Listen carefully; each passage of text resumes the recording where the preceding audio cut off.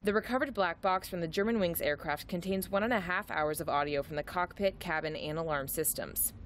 In the recording, the captain apologizes to passengers for the delayed takeoff, then tells co-pilot Andreas Lubitz he never had the chance to use the bathroom in Barcelona. When the plane hits cruising altitude at 10:27, Lubitz tells Captain Patrick Sondheimer, "You can go now," and 2 minutes later he does. The plane starts descending almost immediately, dropping 1,000 feet by 10:30. 2 minutes later, the plane has dropped an additional 6,000 feet. At 10:35, it's just 23,000 feet from the ground. 90 seconds later, a final siren sounds. Ground, pull up, while the captain yells, "Open the damn door," and passengers scream in the background.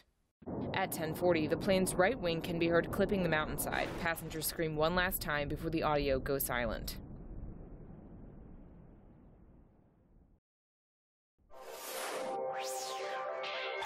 You